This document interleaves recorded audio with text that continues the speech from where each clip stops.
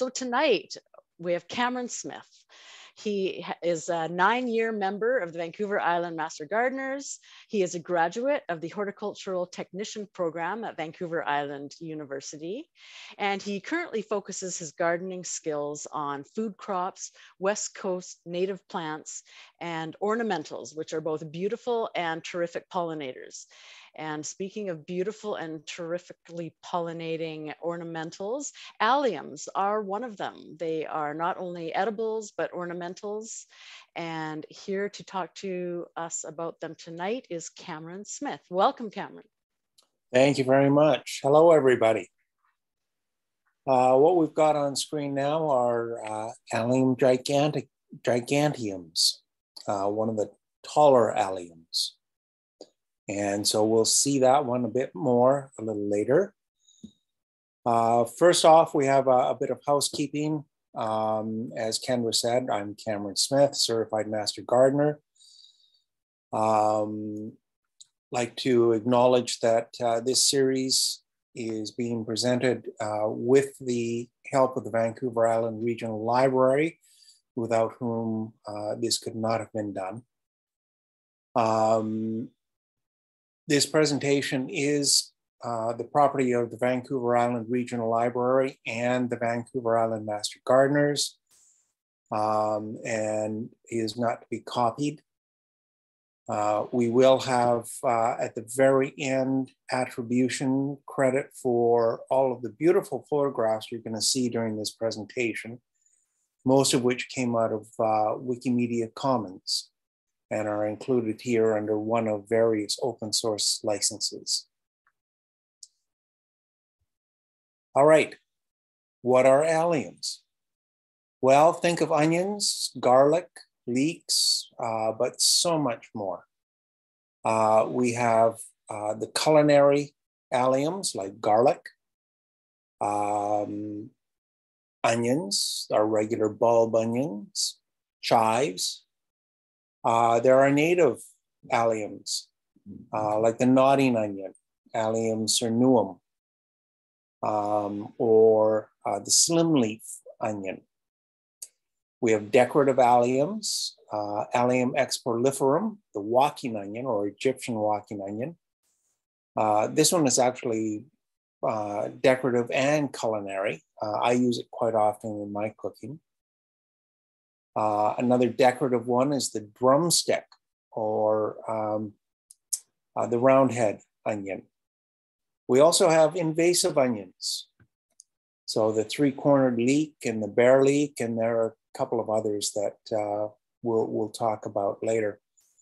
One thing to note, throughout the slideshow, you'll see a capital A period.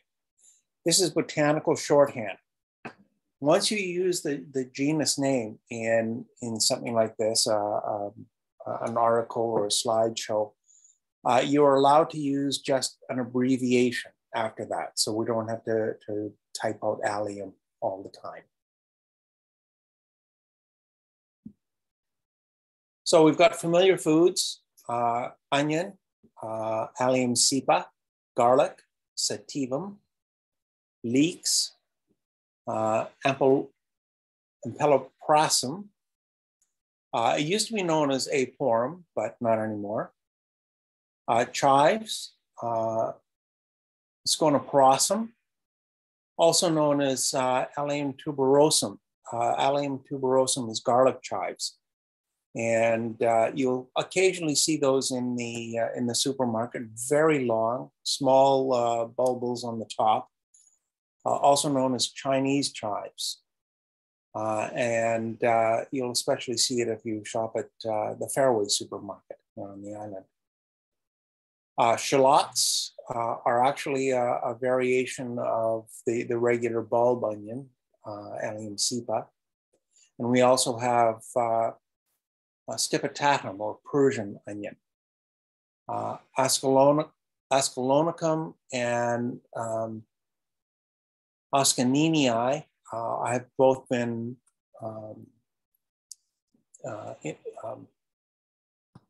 moved into Allium cepa. There's Mount Everest, one of the Persian shallots.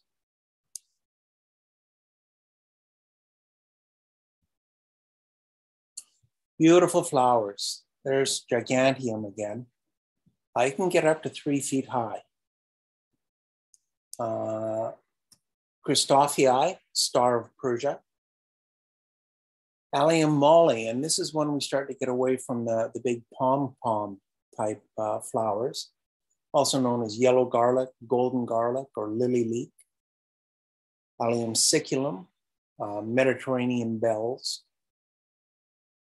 Insubscribum, the Lombardy garlic from northern Italy. You'll find as we go through these, a lot of the alliums developed around the Mediterranean basin. So Europe, Eurasia, in that area. Ramosum, fragrant flowered garlic, also known as Chinese chives, traditionally eaten in northern China and Mongolia. And here we go with our walking onions again. You can treat those like scallions. The bulbs can be very strong in flavor. And they're called walking onions because these stalks, if they get too many bulblets on top, they'll fall over. And once they fall over, the bulblets will root. And left to their own devices, they'll just walk all over your garden.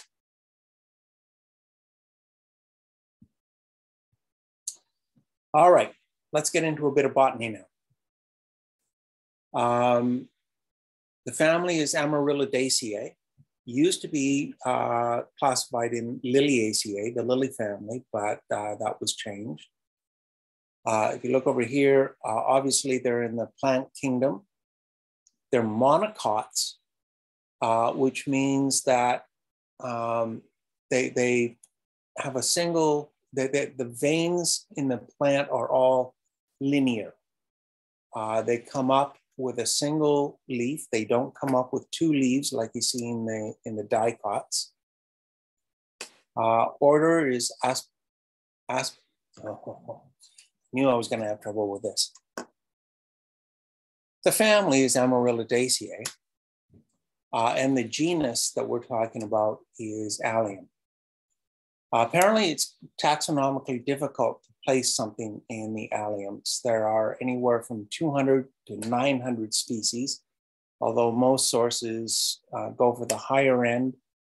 Kew Gardens, the botanical garden in southwest London that houses the largest and most diverse botanical and mycological collections in the world, apparently, lists over 1,000 species. So alliums are bulbous, herbaceous perennials with a strong onion or garlic scent, linear, strap-shaped, or cylindrical basal leaves, and star-shaped or bell-shaped flowers in an umbel on a leafless stem. Well, that's quite the mouthful, so let's break it down. Bulbous. Alliums have a true bulb as opposed to a tuber or corm or other underground structure.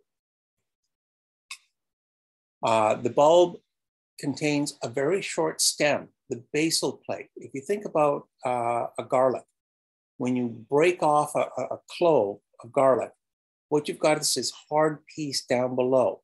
That's actually a stem. It's a modified stem. The scale leaves are modified leaves, which act as food storage organs. And the plant draws on that for food over the winter. So that's why it's so important with all bulbous plants to allow the leaves to stay for as long as possible, because they provide food to the bulb so the bulb can grow over the winter or stay alive. Alliums have tunicate bulbs. They have a paper shell or covering.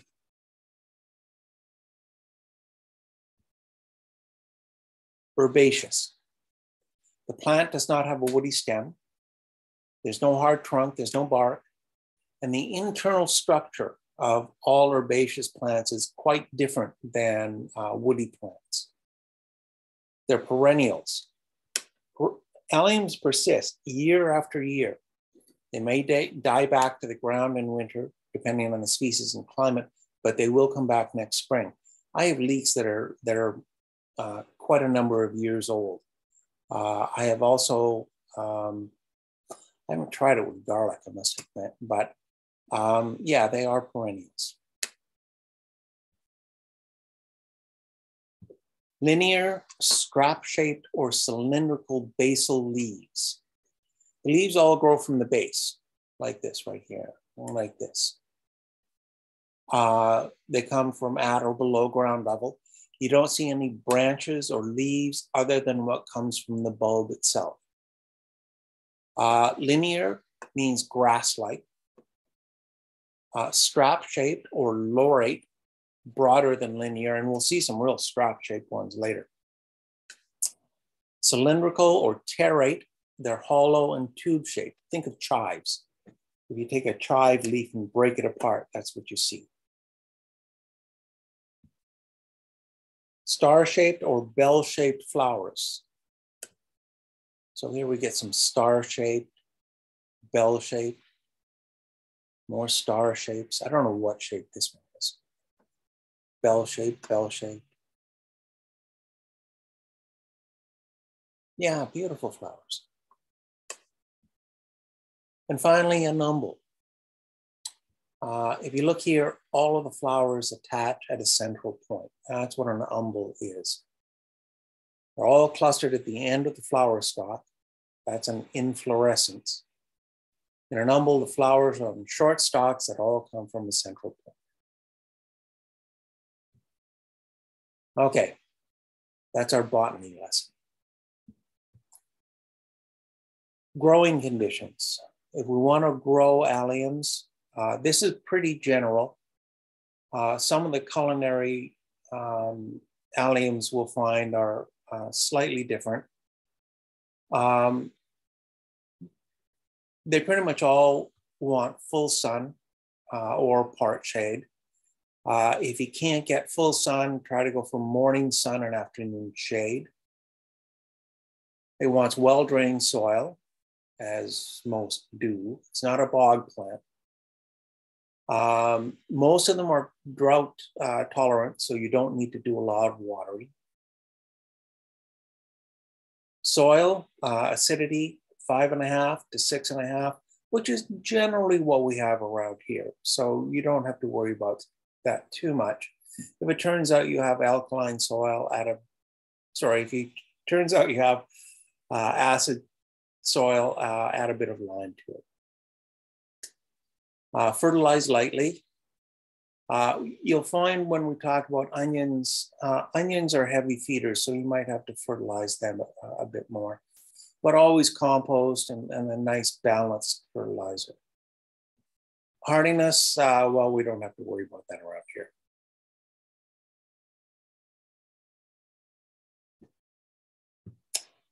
Okay, onions, Allium cepa. Originated in Central Asia, wild for many thousands of years before being cultivated. The original ancestral wild form is now considered to be extinct. Cultivation started maybe 5,500 years ago, maybe even earlier. And people started cultivating because they're less perishable than a lot of other vegetables. They're easily transported, they're easy to grow. They grow in a variety of soils, although they want well drained. They're good as a water source, so you can carry them around, and they contain a lot of water, so you can use them as a water source, and they can also be dried for storage. So that makes them very much longer lasting. Can't use them as a water source after that, but still very nutritious.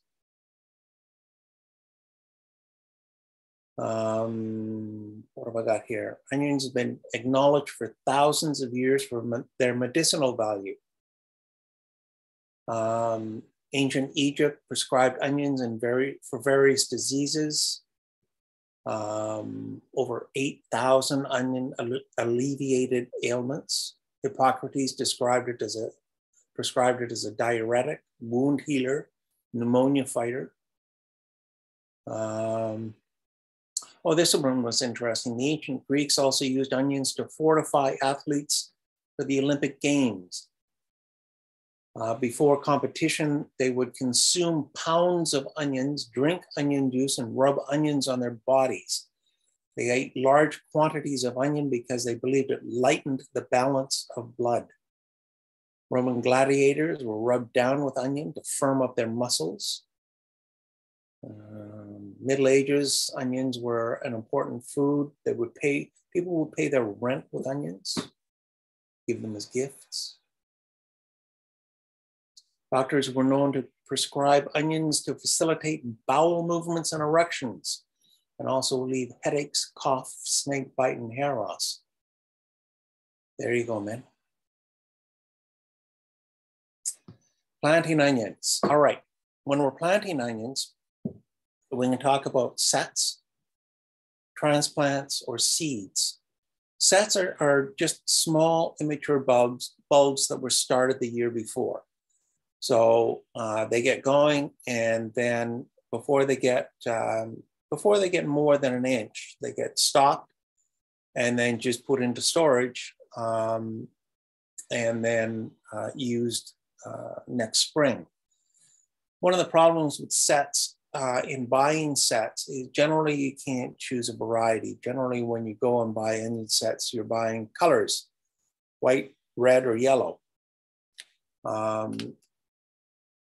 And onions generally have, you have long day onions and short day onions. We generally want long day onions in the north. Short day onions are better in the deep south. If you're buying sets, you don't know what you're getting. But we'll get to that because it turns out you can do your own sets. They've already gone through dormancy, so they're ready to go. In the spring, you just put them in the ground. Now the picture here, this is in my garden from a couple of years ago. And you'll note that I have them in rows. I've since learned that that's probably not such a good idea because what can happen is that diseases and pests can quite happily travel from plant to plant. So I've seen it suggested that instead of that, what you do is plant them randomly throughout your garden. I guess that works if you have a large enough garden. Transplants. You can buy transplants, but more often what you do is you just seed them. You seed onions indoors in February to March, and then you transplant in April. 3 seeds in each cell of a 72 cell tray, and you transplant them as a clump. You thin them later. If you want to go with seeds, what you can do is direct sow overwintering onions in August or even later. Time them so they get at least 4 to 6 weeks of growth before the first hard frost.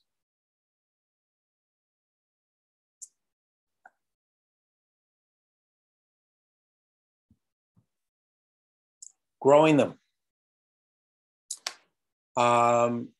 Dig plenty of finished compost into the bed before planting. A balanced fertilizer, slightly high in nitrogen. They are heavy feeders. Thin to 5 to 8 centimeters apart. And use the thinnings as scallions. Always use your thinnings. Always use your thinnings. Keep the surface of the soil evenly moist. And weed, weed, weed. They don't like competition. Stop watering in August as you start to harvest. Let them dry in the soil. When half the tops have fallen, you can drop the rest and pull after a week. Cure in sunlight for a week, covering at night to protect them from the dew. And when they're done, the tunic should be dry and papery, not soft and moist.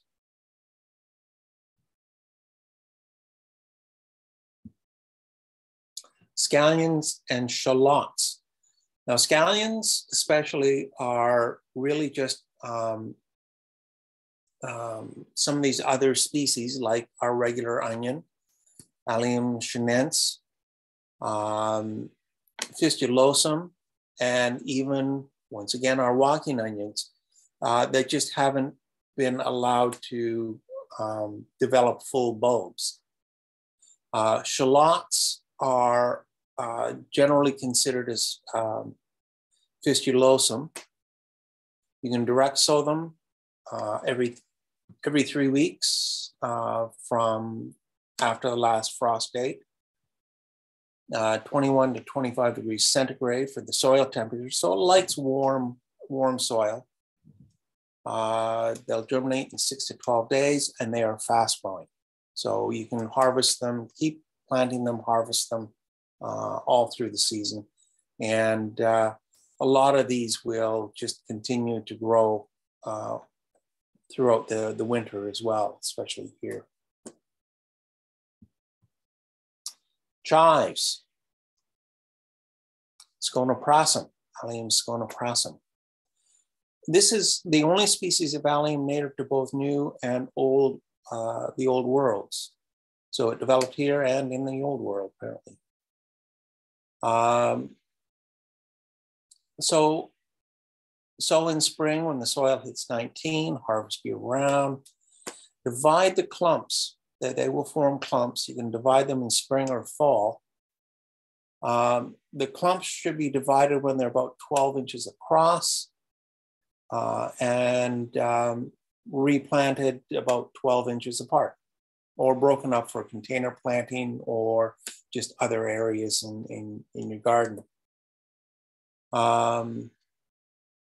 Grass-like leaves. They are terete, as mentioned before. Generally not as high as the scapes. The scapes you can cut down if you want to try and encourage more foliage.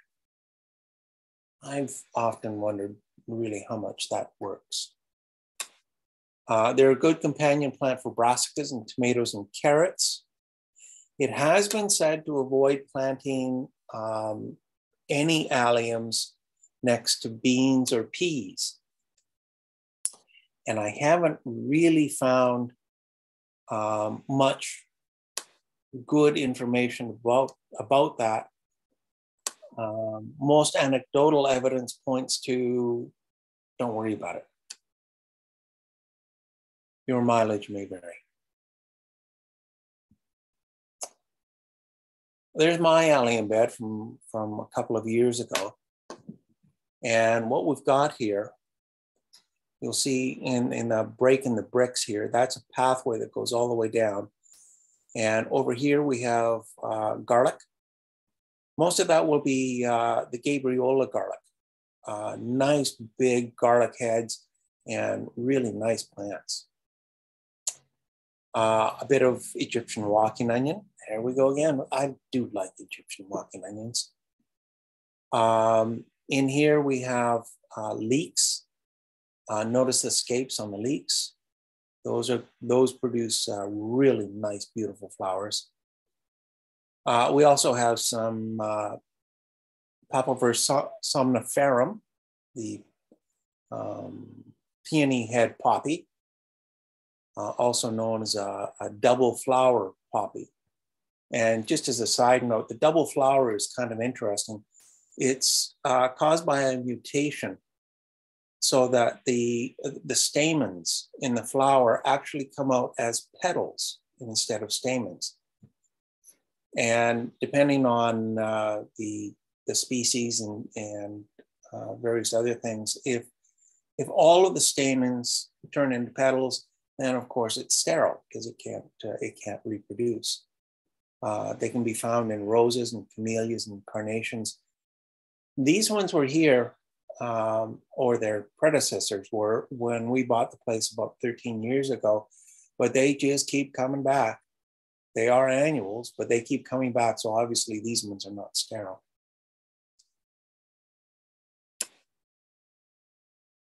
Oh, and a bit of meadow sage down here. Leeks and peloprosum, one of the national emblems of Wales. That's the Welsh flag. Here's the native range, and here we go again with the Mediterranean basin. This is the Mediterranean and the Black Sea here. I know usually bodies of water are blue instead of the land, but anyway. They're considered invasive in Russia and Ukraine. Here's Ukraine up here, and here's Russia here. Elephant garlic is actually and peloprosum. Pearl onions, carrots, Persian leek. And here we go with the Romans again. Believe that eating leeks imparted a sonorous voice. The Emperor Nero apparently had leek soup served to him every day in an effort to increase the volume and resonance of his orations. Maybe I should try that. Nicknamed porophage, porum being the Latin for leek, essentially leek mouth. Oh, isn't that a nice one?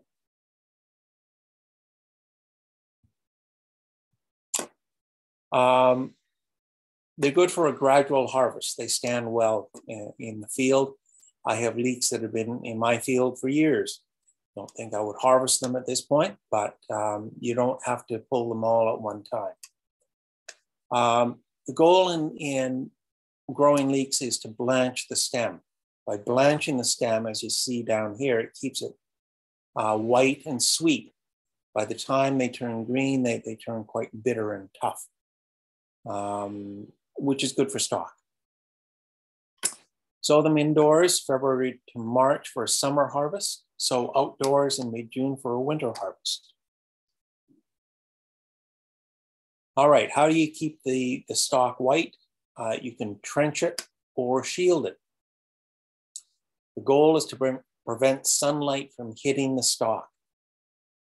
So you can dig a 6-inch trench or holes, as we see here, but I always find that results in soil between the leaves. So I prefer not to do that.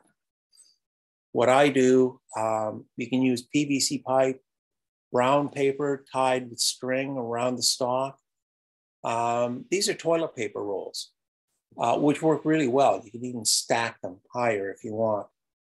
Well, they did work well until the past year or two, when we changed our brand of toilet paper and the rolls just fall apart in the rain. So I'm going to have to figure out something else for that.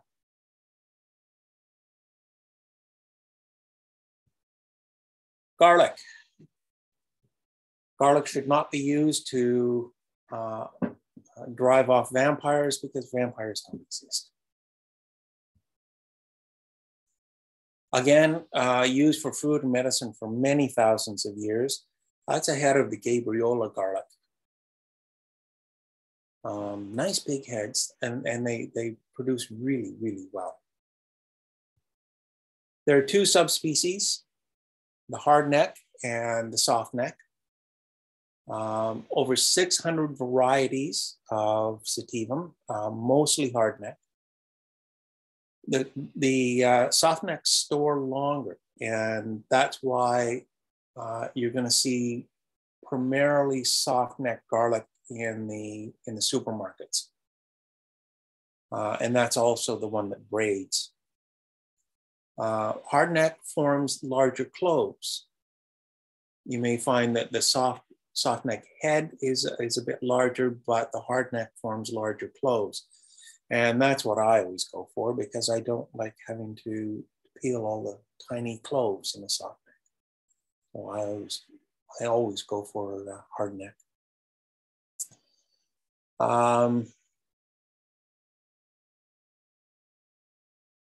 Traditional herbal medicine, garlic has been used to fight parasites, prevent common cold. Good luck with that one. Treat respiratory complaints. Oh man, here we go again. Rats fed on high protein diets supplemented with garlic showed increased levels of testosterone.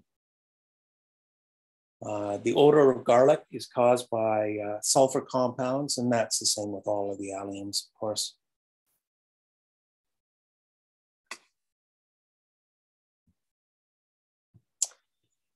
Generally, you plant in the fall, September to November. Plant individual cloves. Don't skin them. Take the head of the garlic and just break it apart. Put the individual cloves pointy end up, which means the basal plate is down. The tip should be 3 to 5 centimeters below the surface. Use the largest cloves. The largest cloves will give the biggest heads. The scapes, to cut or not to cut. Pretty much everybody says cut the scapes so more energy goes into forming the bulb. I guess. When you cut the scapes, you can use them they have a mild garlic taste, and pesto is quite popular. I tried to make a pure scape pesto. It really needs basil. When to harvest, let the plants begin to die back. Harvest before all the leaves have turned. Be careful when pulling them. Don't just grab them and yank them out. Just gradually loosen the soil around each bulb and coax the bulb out of the soil. Cure for a week or more out of direct sunlight. The soft neck, once they've been cured, those are the ones that you braid. Hard neck, trim down to about 3 inches, 7 centimeters above the bulb.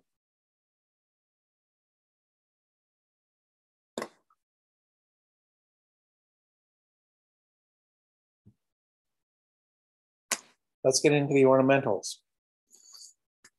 Most of the ornamentals are early bloomers, late spring to early summer. When you're planting them, the foliage dies early, and you'll find this with a lot of the culinary alliums as well, as we just talked about with the garlic. So what you can do is plant them behind daylilies or surround them with a mat forming a ground cover, geraniums and so on and so forth. Taller species can go with grasses, foxglove, and other perennials. Note the Turkestan onion and the big strap leaves here. Another strap leaf lily here. Giganteum.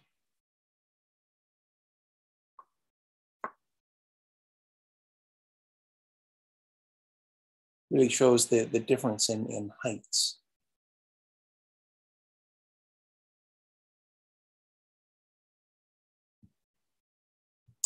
We have some late bloomers, splendens and senescens. You'll find if you're looking for late summer or fall blooming, many of what you'll find are actually cultivars. So they're being cultivated specifically for late blooming.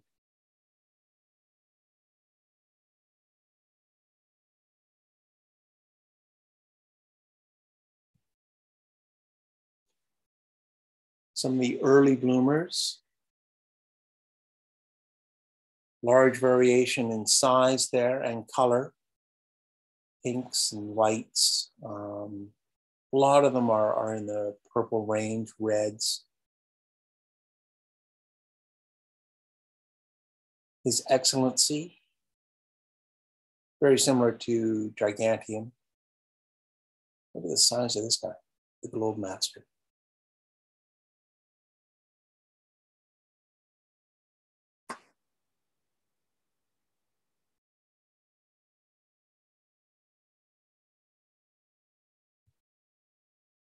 Some notes, alliums may not flower if the bulbs were not fully mature when planted. If they were planted too shallowly, they may not flower. if they're overcrowded, if they've been stored for too long, so maybe we're drying out before they were planted. Slow draining soil. There we go again with well-drained soil, or planted in full shade. If you think they're too shallow, just put your finger down along the side and see if it is too shallow.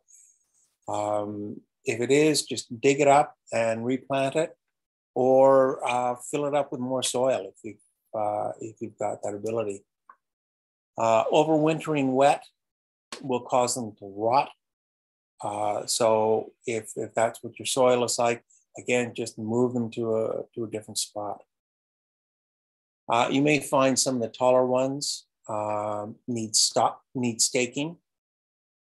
These are my leeks, and towards the end of the season, I will stake them. And yeah, I let my leeks go to flower. I don't harvest all that many leeks, but I just love watching the bees on them. And I'm not sure if the beekeepers in this area really like that or not, if they like the onion flavor in their honey, but I certainly like watching them.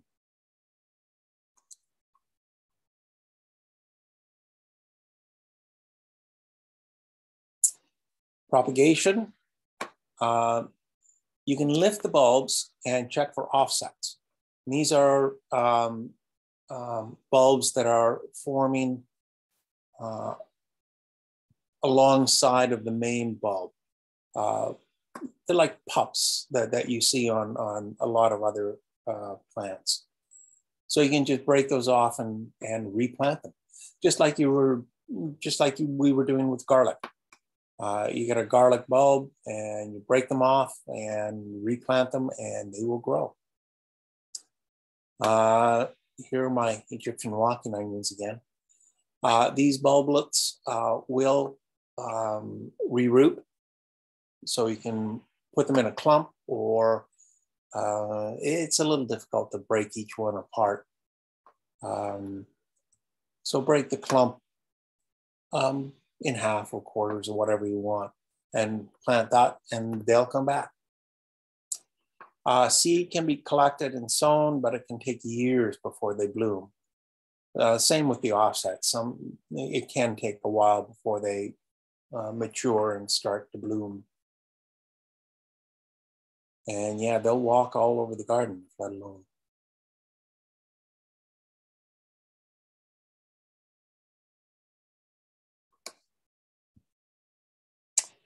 Natives.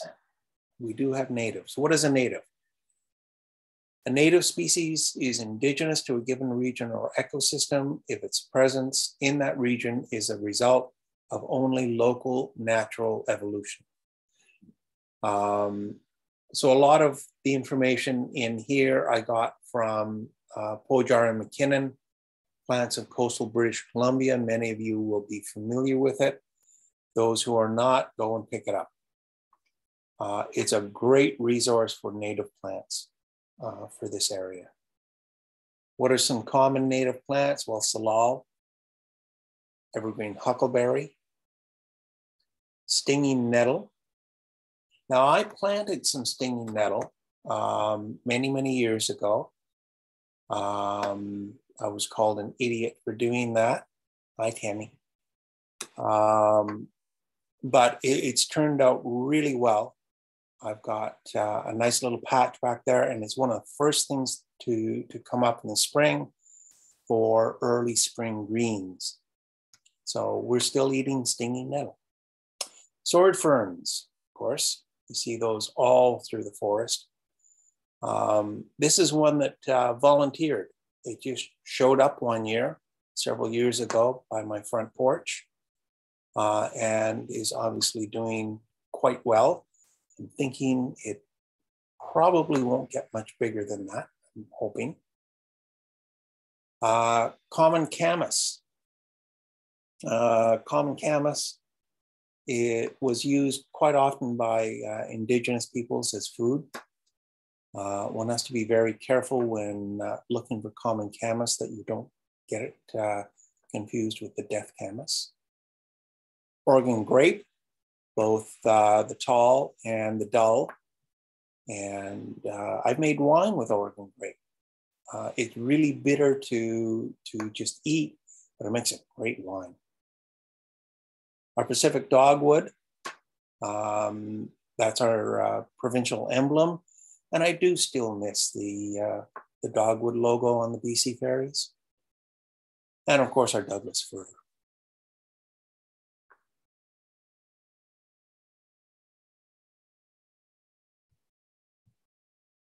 All right, natives. The nodding onion, Alliums cernuum, also known as a lady's leek, found throughout North America. Flowers are white or rose colored, up to about 60 centimeters or 2 feet tall. Generally found in mountain areas, 2,000 feet or above.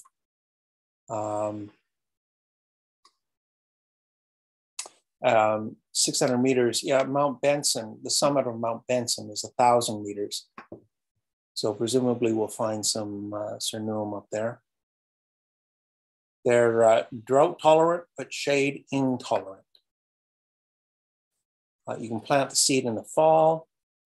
They are edible. But as Pojar states, wild onion bulbs often grow in the same habitat as and can be confused with those of death camas.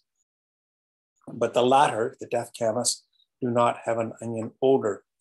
Now they must be talking about the bulb themselves, the bulb itself, because in looking at pictures of the various native species of plants known as death camas, and there are several, none of them seem to have an inflorescence like that of the nodding onion. So if you are going to try and harvest nodding onion, make sure you know what you're doing. Don't harvest in the wild unless you know what you're doing.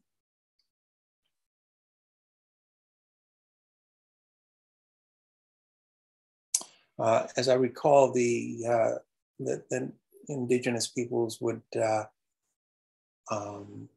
mark the location of the common camas so that they could go back later and harvest it and not wind up with death camas and death. Acuminatum, hooker's onion, taper tip onion. It's only about 15 inches tall, tiny, tiny bulbs, but it'll produce up to 40 flowers on a single inflorescence. They are edible. Some sources suggest it should only be consumed in small doses, but they don't say why. So your mileage may vary. Pojar again notes relatively restricted species and should not be harvested from the wild. Always be careful and mindful when harvesting in the wild. If you can find one in seed, certainly harvest the seeds, but yeah, just be very careful out there. Be careful. And Amplactons, the slim leaf onion. This one will grow in clay soils, which is a little odd for an allium. Produces up to 10 or 50 flowers. Very few basal leaves, which die back when flowering. Again, very common among the alliums. Blooms May to June. Yeah, look at the size of those little tiny bulbs. Mind you, it's a pretty tiny flower.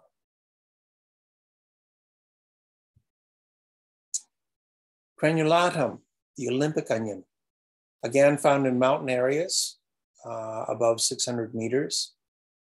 Grows on scree and way up above the tree line in the alpine tundra.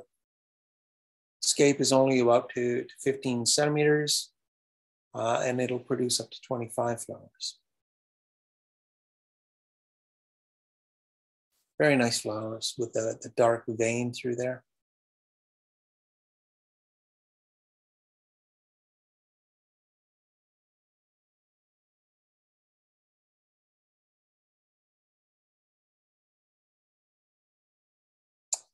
All right, the invasives. What's an invasive? An invasive species is an introduced organism that becomes overpopulated and harms its new environment. Think of English holly, English ivy. That's the one we see, where is it? Is it Bowen Park? I think there's a lot of ivy growing up the trees, all sorts of parks. Canada thistle. Canada thistle.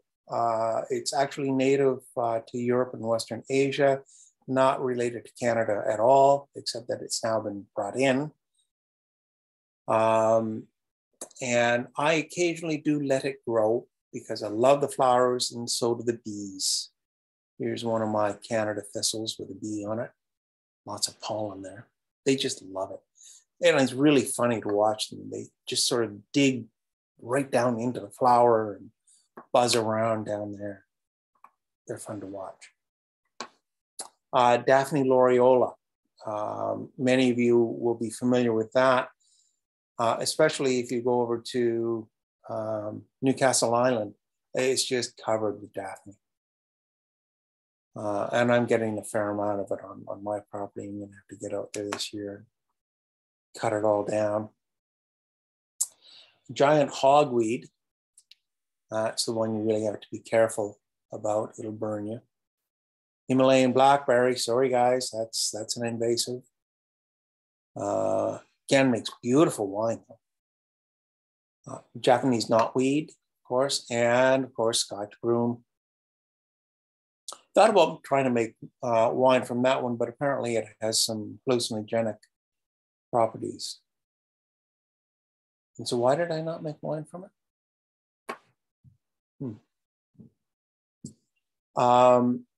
The Canada thistle, the roots are edible.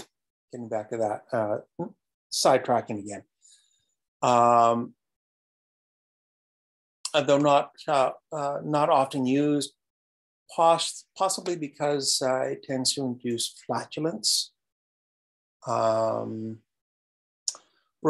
Distillery on the Isle of Islay lists creeping thistle or Canada thistle as one of the 22 botanical forages used in its gin, The Botanist.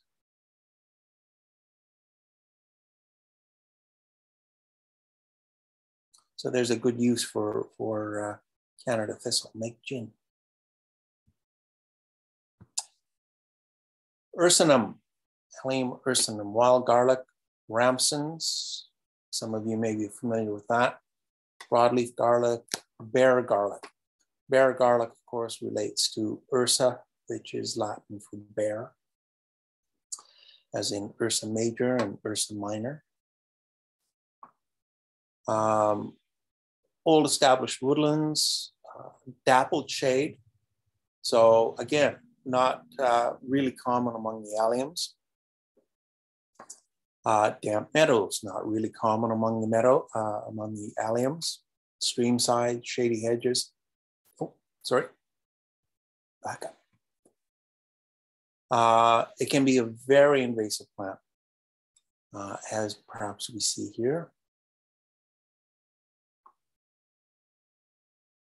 Again, beautiful flowers.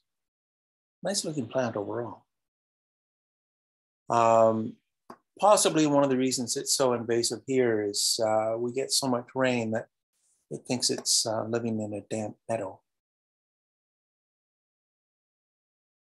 You'll find also that I've been throwing botanical illustrations in, primarily because I really like them. And I'm always just amazed at the amount of detail and the amount of work that goes into them, and the amount of time that it must take to produce them.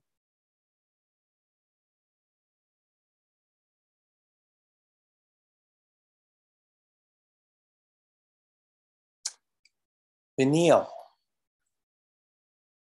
wild garlic, again, another wild garlic. Onion grass, crow garlic, stag's garlic. And again, like our Egyptian walking onion, it forms bulblets at the top. And these fall over and root, grows aggressively, spreading by seeds, are bulblets. and the underground bulb offsets. 30 to 120 centimeters tall, 2 to 4 leaves, and few to no flowers on it.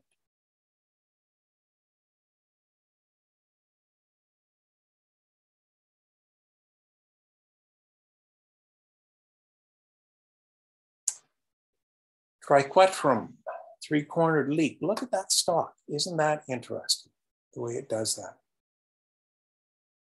Look at those beautiful flowers. I've been finding more and more flowers with a single vein through it.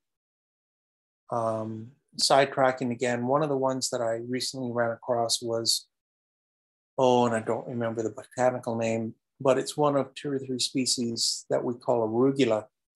And it has this really wonderful cross-shaped flower, just 4 petals, and veins that go all the way through the petals from the base and then just spread out. Beautiful flower. And it volunteered in my garden this year. That one I'm going to keep. This produces 17 to 60 centimeter tall stems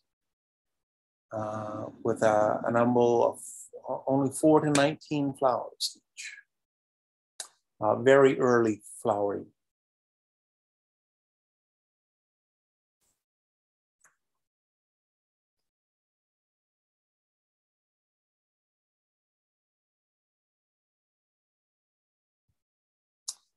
Pests and diseases, onion maggots. Delia antiqua is the fly that produces these maggots. They're found, the onion maggot fly is found throughout the Northern Hemisphere. It lays eggs at the base of the plant, and the maggots crawl down and feed on the roots and overwinter as pupae in the soil. Here you see them feeding on some rather poor looking leek. Botrytis squamosa, also known as blast. It's a fungus. It'll occur on onion, garlic, and leek, and probably a lot of other alliums as well. It starts as these lesions, white, long white spots, surrounded by a greenish white halo, and the tissue then turns soft, and the center of the lesion takes on a straw color, and it'll just rot the leaf. So I've seen this. I haven't seen the rust. Allium rust, another fungus on garlic, chives, leeks, etc. This is on a leek leaf. Light yellow to orange or reddish, powdery pustules. The pustules enlarge, and it will eventually surround the leaf or seed stalk that it's on and girdle it, and everything above that will turn yellow and die. What happens is, as it surrounds the leaf, it's sucking out all of the nutrients from the leaf, and so nothing can get up above. And so everything up above will just die off.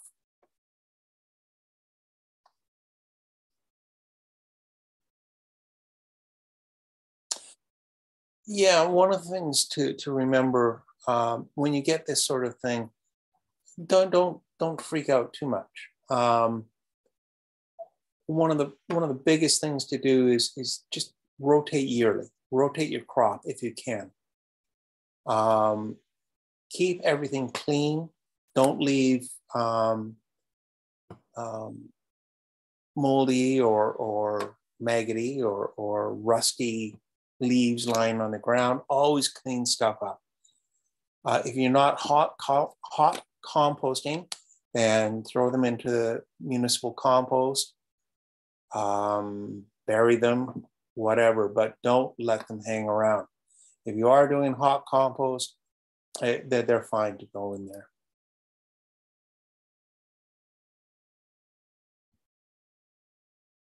Nematodes. They are quite widespread. I've never had anything like this happen to mine. Stem and bulb, well, maybe I have. They create cavities in the bulb, collapsing leaves, bloated tissues. The bulbs will often soften at the neck. Cutting the bulb in half may reveal brown rings. And I have seen that primarily in store-bought onions, not in my own. Root knot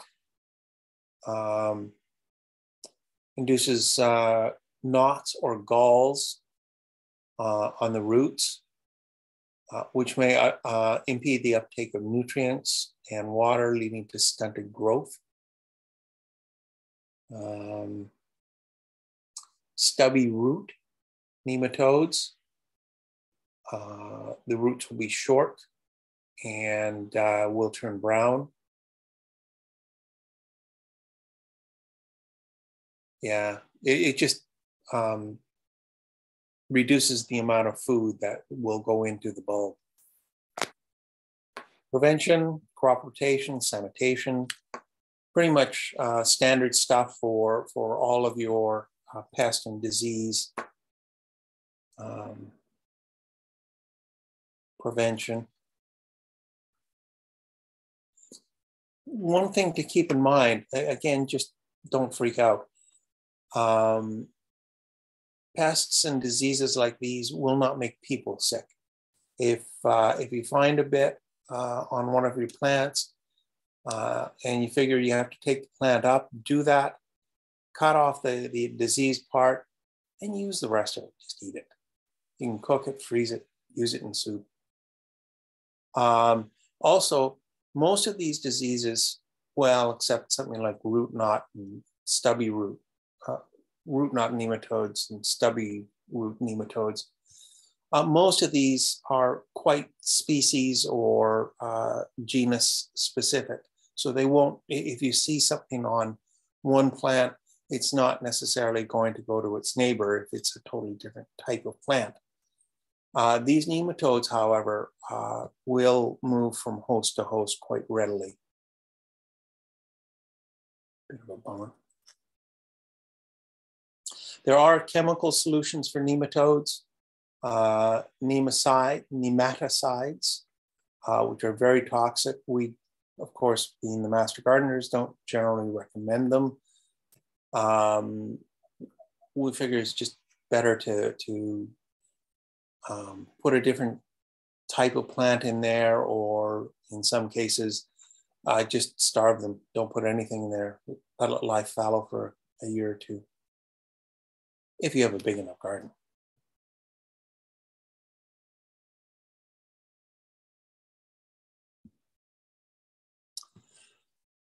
So P&W handbooks lists all of these as pests and diseases for onions. And then alliumnet.com, Stop the Rot, lists all of these for bacterial diseases of alliums. But one thing to keep in mind with both of these lists is these guys are talking primarily about large industrial fields, monocultured fields full of one type of allium or another. And in those cases, of course, we're culturing diseases and pests, as well as we're culturing the alliums themselves. And so they can spread pretty quickly. Most of these you don't have to worry about. You can, if you want, go and take a look at and see. The P&W handbooks, all of these are links, so you can read up on them, take a look and see what the conditions are, what they look like, that sort of thing. Same with these guys. They're all links, and you can take a look at them. A lot of these don't even occur in this area at all.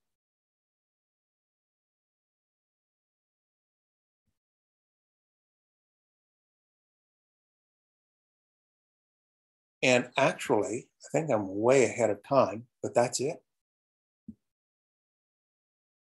The end of the presentation contains a couple of slides showing the credits for all of the images in the presentation. And that's it. Wonderful. Thank you, Cameron. That was a lot of information on alliums that I certainly didn't know. And I don't know if you noticed the comments and questions coming in on the chat, but Joe Canning did a great job of answering those and speaking to those.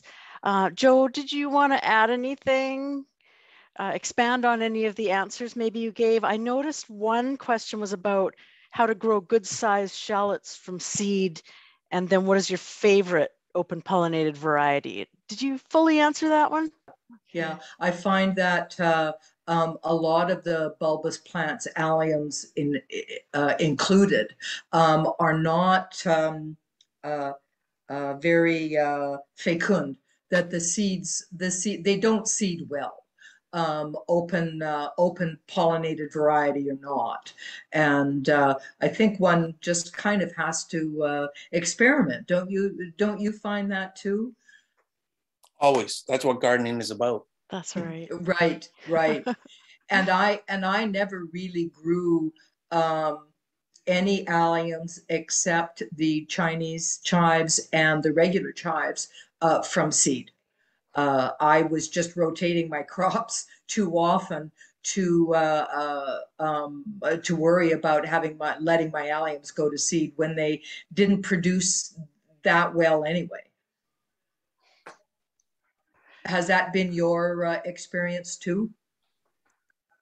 Yeah, well, I haven't tried a lot of seed. I do primarily go from cloned bulbs. I have a question that might be obvious to experienced gardeners, but what did you, at the beginning of the presentation, I think you were talking about sort of just the typical onion allium, and you said that when half of the tops have fallen off, then you can drop the rest. What did you mean by that? What do you mean by dropping the rest? Oh, just break them, okay. Push them down. So they're lying on the ground like the other half. Okay, I see. Thank you. Any other questions that anyone has? Oh, well, here's an interesting one, Cameron. JS says has a lot of ornamental alliums and wondering if it isn't just as well to leave the little bulbets attached to the mother so they can populate where they colonize. And do you think that they actually need to be separated once the mother produces bulbets? No. Like the walking onion, you can just let them fall over and start to root. Or you can take them off and move them to another area of the garden if you want.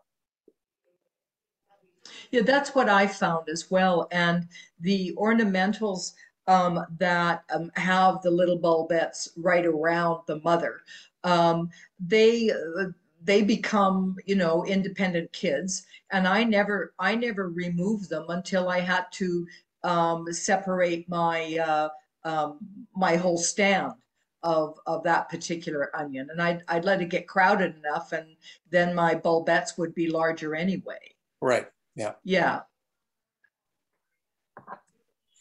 And we have another new question here about red onions, my favorite.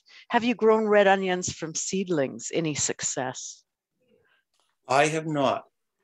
Okay. I've been growing onions primarily from sets. Right. But I think this coming year, next season, I will be trying from seed. I'm going to go out and get some specific varieties and start them early for transplants, and then put the transplants out in April or May. Okay. But that'll be my experiment. Yeah. Another question. A friend gave me seeds of Korean chives. I've not had any experience with these. Can I sow them now? Do you know? Seeds.